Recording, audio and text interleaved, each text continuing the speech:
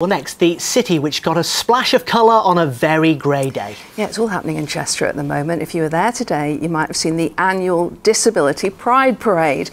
It's a city where they love to party and one of only a handful of places in the world to celebrate diversity, inclusion and unique abilities all at once. Our correspondent Andy Bonner went to meet some of those taking part.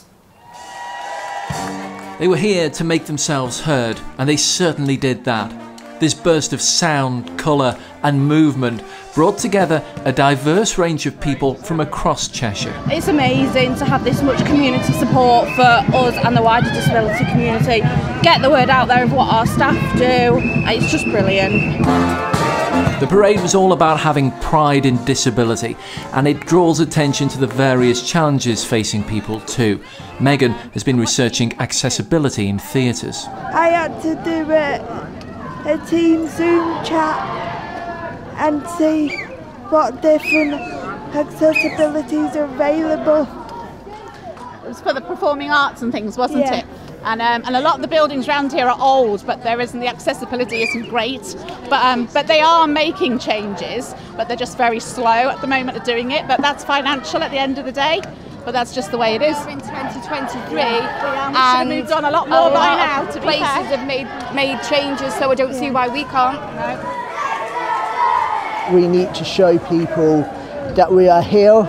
We do everything everyone else does. We just might need a bit of help. I've got learning disabilities and cerebral palsy. I get quoted, "You don't look disabled." Whole point, what do people actually expect people with disabilities to look like?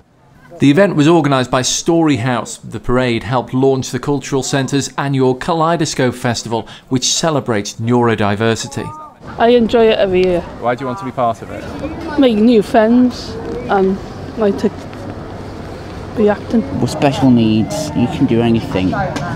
And it's fantastic, you know, it's good to see what it's all about in life. Really cold, but I'm not even cold. But it's amazing out here. I have fun about my life to be here. Theo is 16 and loves the event. People like Pride because it makes people happy and people love to say because he's handsome. He loves to Pride.